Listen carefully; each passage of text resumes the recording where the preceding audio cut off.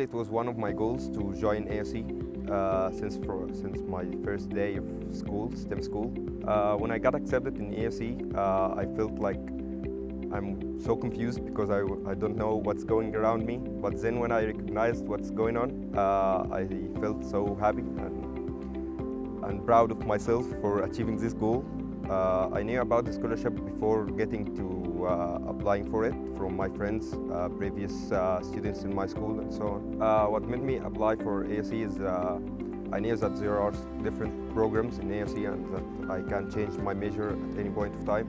I also can have a minor that could back up my major. What I like about my experience at AUC is that the focus here is not only academics, it's also our social life, our life after graduation, so there are plenty of options for promoting your experiences.